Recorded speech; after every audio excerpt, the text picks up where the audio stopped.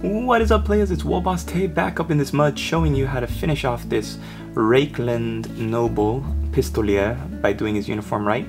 Now I do get sidetracked a bit by doing everything on the model that isn't the actual Reikland colors. So if you're just interested in doing the Reikland creamy white, off-white color scheme, then basically we are not painting up the red back up. The slashes are going to stay the color that they were when we shaded them, where we are going to color the sleeves back up, and we're going to use Reikland Flesh, which was our base color, and then we're going to add Pallid Witch Flesh, and then if you want you can use more Pallid Witch Flesh to get all the way up to a very nice bright eggshell white.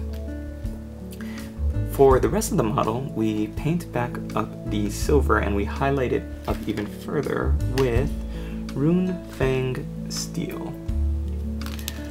We put Agrak's Earthshade on the feather, and then we highlight that baby back up with Evil Sun's Scarlet.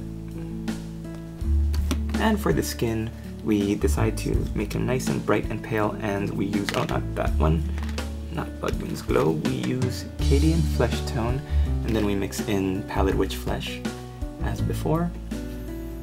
And I think that's it. For the gold, we first highlight back up the gold with Gehenna's Gold, and then we touch up the edges of the Gehenna's Gold with Rune Fang Steel, which we've already used before. So thanks for watching. Hope you guys enjoyed this little video. It's actually not that little. For the skin though, we used Doombull Brown, and Sotek Green to make red lips and dark blue circles under the eyes, which you can kind of see right there. So I hope you guys like it, and let me know if you have any questions. We will be moving on next to the province of Stirland for Empire. Ooh, very exciting. Possibly do a Stirland State Trooper, the one with the barefoot. I think that one is very cool. Or maybe we'll do a Stir River Patrol, or in Archers. Maybe I'll unbox the Archers and Huntsmen next. So stay tuned, more stuff coming up, and more Empire videos include unboxing and painting up the Empire wizards using the wizards that are popular right now in the game, as well as Demigryph Knights, and painting up some great swords. Thanks for watching, laters! Hey gang, so we're back here with our Empire Pistolier, and I started trying to experiment with how light I'm gonna go with the right side of his body, so I found a good recipe, so I'm gonna share it with you right now. And so we get started again. It's basically just Reikland Flesh with increasing amounts of Pallid Witch Flesh. So we're gonna start first with Reikland Flesh, because Reikland Flesh, remember, was our base color. And when we highlight, you can just, if you want, you have the option of going straight to your highlight color, in this case Pallid Witch Flesh, but I decided to create a little bit of a transition by starting first with the base color that we used. So I'm going to keep the Seraphim Sepia as much as I can in the recesses, and I'm going to try and follow the lines, of course using my wet palette to thin my paint to a manageable level.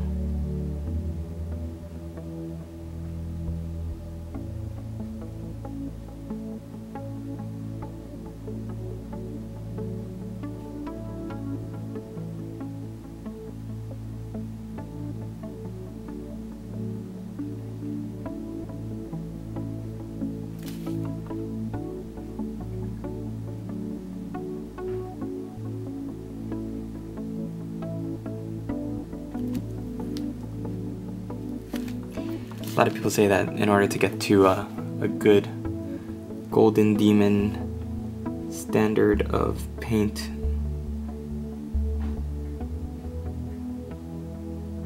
you want to just use multiple thin down layers. If I had the time, the inclination, if I was going to go for a very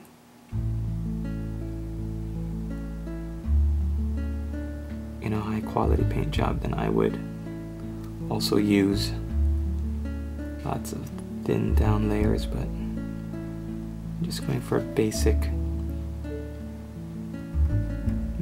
maybe above tabletop standard.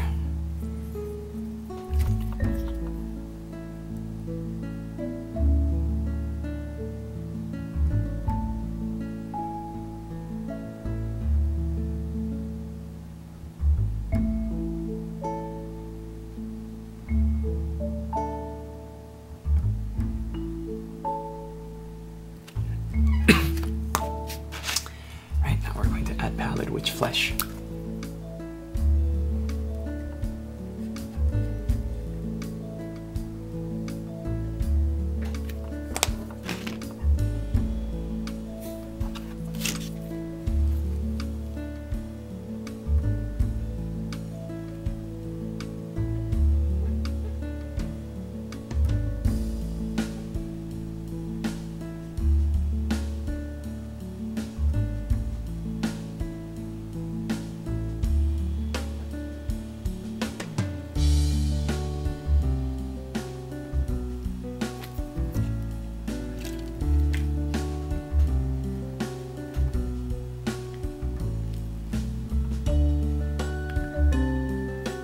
I really love these. The Empire kits are so great. They still hold up, they look good. And the miniatures just look really good. And you can use them for kit bashing and conversions. If you saw my Great Swords video that I just put up, where I use State Trooper bodies, the kits are all just about interchangeable, and that makes it really easy for a hobbyist to come up with original designs for as much of his troops as he wants.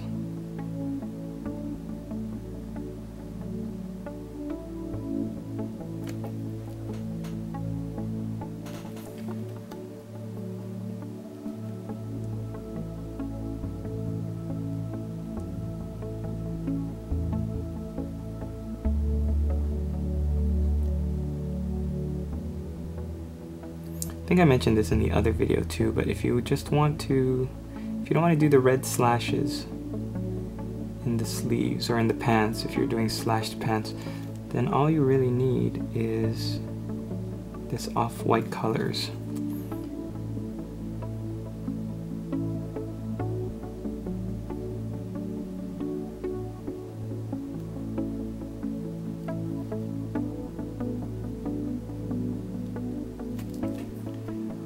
Right? And if you want, you can highlight it even more with just straight pallid witch flesh. Now what we're going to do is we are going to highlight the gold on the crest of the helmet.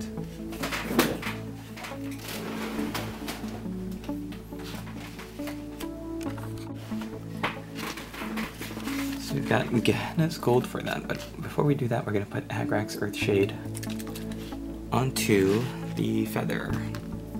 Forgot to do this last time.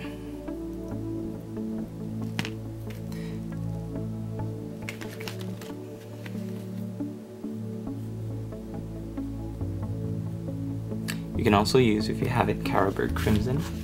Makes a really nice shade for red.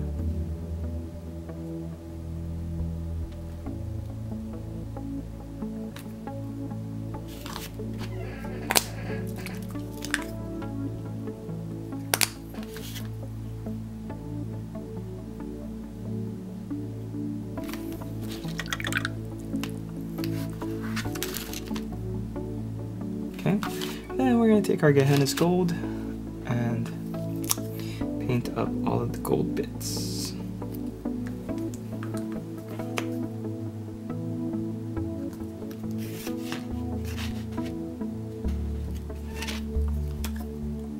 It's one of those colors that you're going to need to shake up the pot really well.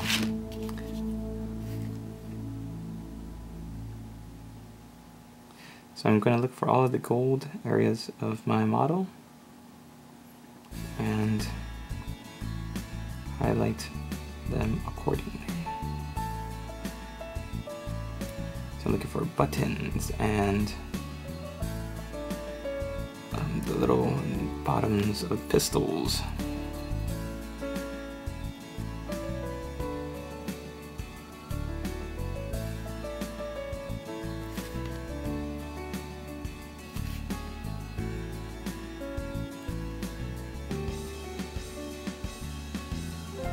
Now Agrak's Earthshade by itself is a fine color. For gold, it's a little bit red and brass-like, but it's fine by itself. Gehenna's Gold has this beautiful yellowish tinge to it that as a gold color makes it stand out really nicely. Oh, I got purple on my pistol there. Fix that. Alright, so now that I've done everything else, I'm gonna work on the helmet crest.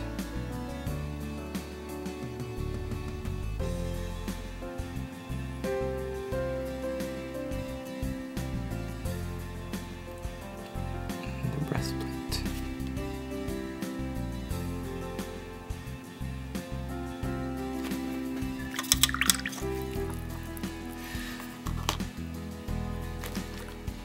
Take some Xanadu dust and touch up the pistols handles. With the pistol handles, I was going for a kind of like ivory elephant tusk or rhino horn, something very exotic that only spoiled rich boys would have. But with the rest of his uniform being very close to this color, like I said in the last video, I might change it to a more traditional wood grain dark brown. We'll see.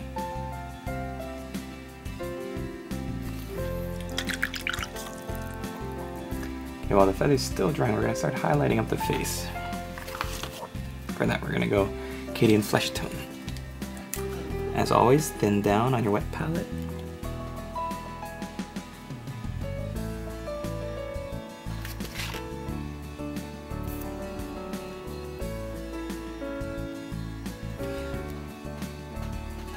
I gotta say, Cadian Flesh Tone, one of my least favorite colors in the new range. It tries to be the old Talarn Flesh, but it's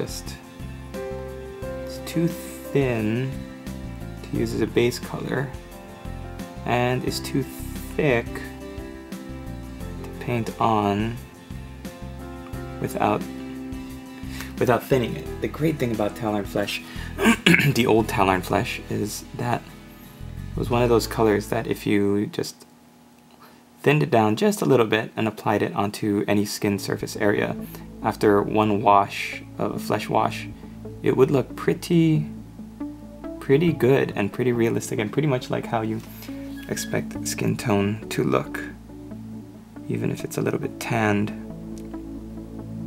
I used it for all of my catechins, and it just came out really nice. This new Cadian Flesh Tone just doesn't do the same thing.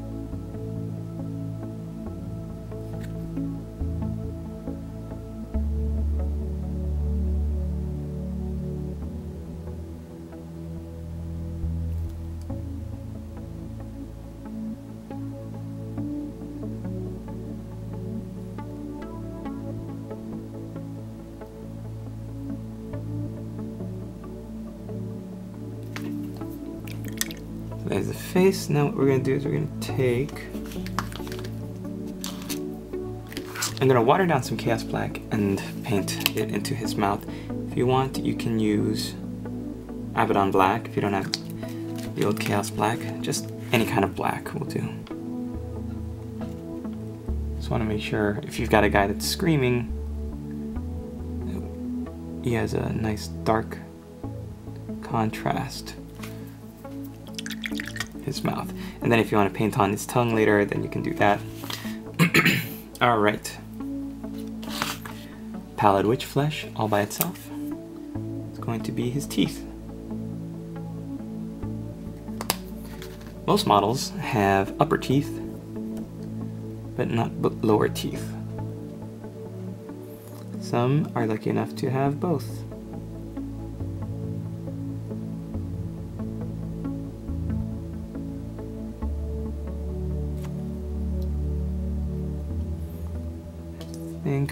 I'm gonna wait. I don't want to get my black all smudgy. Okay, you can also use pallid witch flesh and combine it with your Acadian flesh tone to create a very nice highlight. Unfortunately, you need a little bit over, or around like 2/3 of Acadian flesh tone to pallid witch flesh in order to make it a good highlight. But once you've got it, let me show you. It does look pretty nice. You just want to use it as a highlight though, which means you don't want to be using it all over your model. But I'm going to use it for the bone structure of the hand here and the knuckles.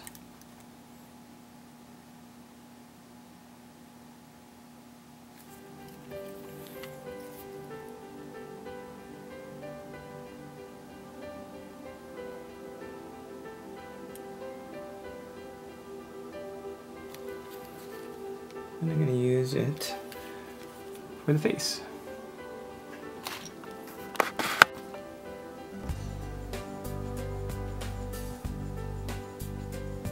Nose, upper lip, cheeks.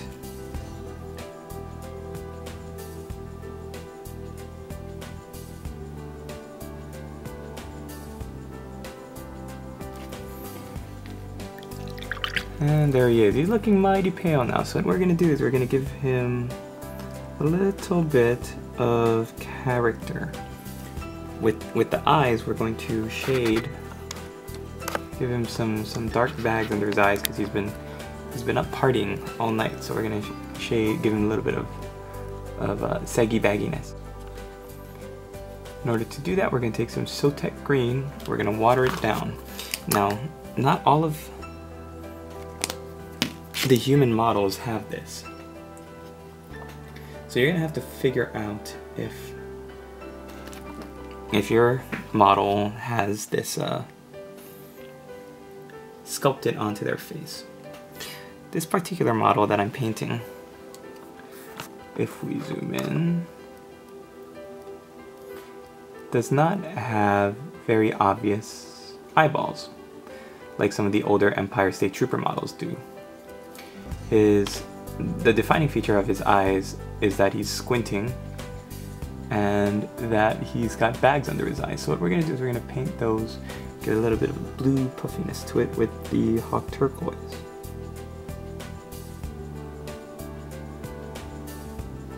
Remember, you really got to water it down.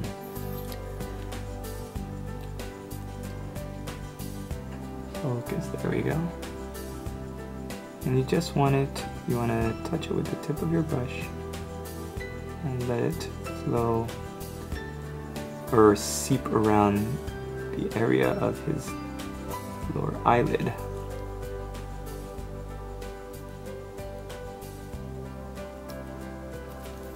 Okay, now you've got a very garish looking guy who likes to put on makeup and go party.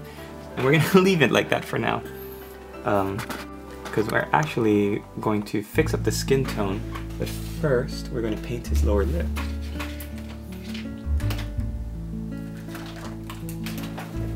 A lot of Caucasian people, fairer skinned people, have a tendency for their lips to, I guess you could say, redden or get dark and dark red under, like, you know, when they're cold, when they're hot, the blood rushes to the, who knows, medical mystery, who knows why. So we're going to kind of indicate that And the color we're going to use is, if I can find it, Doombull Brown.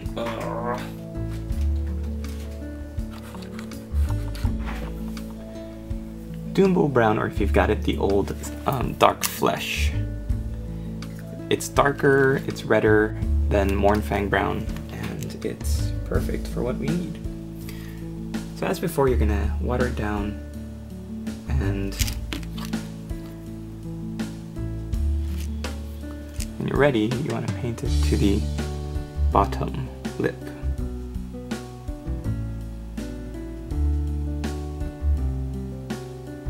And you see it spreads around. And now we've got a very garish, scary looking guy here that we're going to have to fix with Cadian Flesh Tone, and then possibly mixing in some Pallid Witch Flesh. So this goes with any human. You can use this on Cadian Shock Troopers, on any of your regular human models. This would not apply to Space Marines or other genetically enhanced super soldiers types.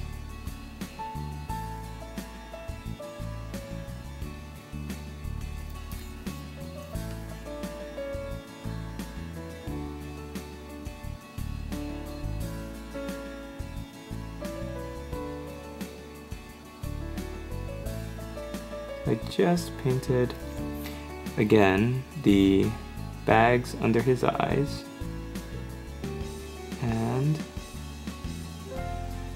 the lip, his lower lip. It's got that, still got that, the color of the blue under his eyes and the red of his lips, but this time it's got a more of a fleshy glaze shade covering the top of it, and that's what makes our model looks pretty awesome and realistic. Alright, now that the feather on the top is dry, we're going to liven it up. And we're going to paint it with Evil Sun Scarlet. Let's back out just a little bit. Evil Sun Scarlet, nice bright red. Oop, focus please, Igor. Sorry, master.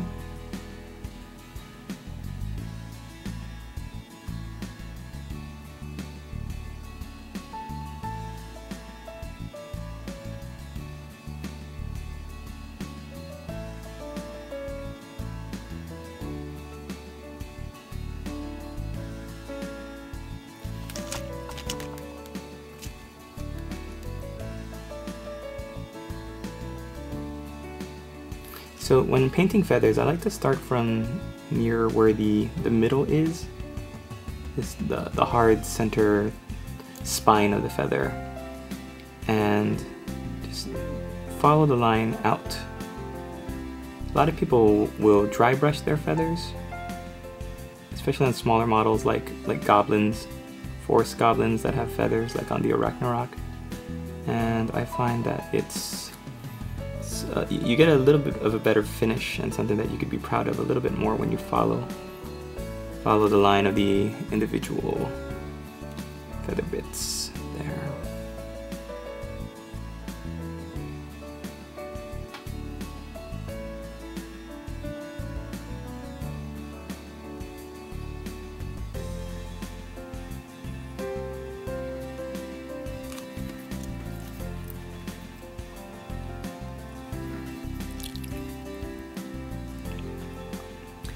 Okay, and I'm gonna leave it there because I like the feather looking the way it is. Last couple of steps and then we're done.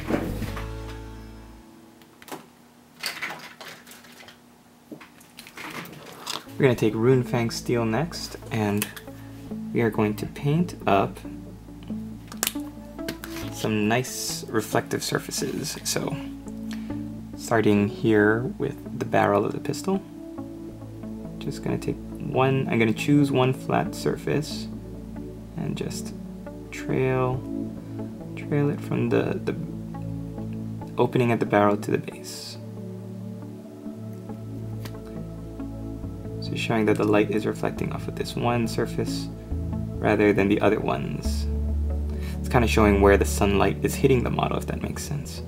I'm also going to take it and very lightly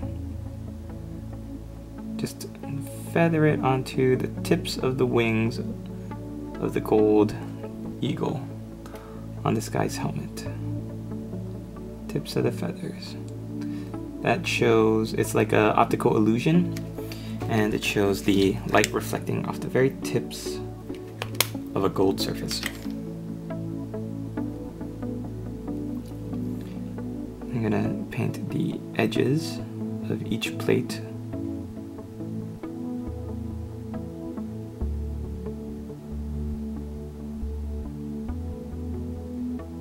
And try to blend as much as possible. You don't want any stark highlights, at least I don't. I know some painters who will paint stark highlights to make the audience or make the viewer look at all of his highlights, but personally I don't prefer to do it that way. I feel if you hide the colors more or hide the blend, then the colors itself show up better.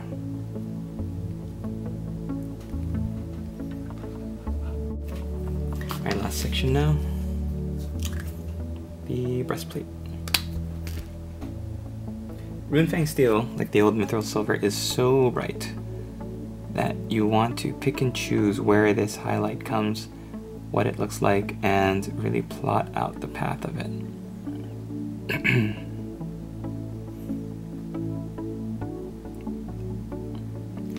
You don't want it to disappear into the recesses. You want to just, as much as possible, just kind of suggest the highlight. It looks like, ladies and gentlemen, that is going to wrap it up. So the next step that I would do is I would paint the base, which I started doing, and then once the base is done, spray it with a coat of matte varnish. The matte varnish is going to seal the colors in, make sure it doesn't rub off when you pick them up and move them around the gaming table. Like I'm rubbing off this color over and over, accidentally. And yeah, there you go. Hope you guys have a good time painting your Reikland color scheme. If you're just going for a state trooper, then the simple colors would be this cream color with the red slashes, shaded with Seraphim Sepia, and then highlight back up with the Rakarth Flesh all the way up to Pallid Witch Flesh. Rakarth Flesh is such a beautiful base ivory color. You can really see on the pants that it makes a nice base color. When you shade it with this sepia tone and bring it back up, it really makes the model look nice. So you have already seen what it looks like at the beginning of the video. I'm gonna just put some Nuln Oil on the horse's mane to end with, and I am going to cut it off so that I can start to finish this base to make it what you see at the beginning of the video. Thanks for watching. Don't forget to leave a comment, rate, subscribe, all that stuff you do on the YouTube, and thanks for sticking with me so long. Latest, players!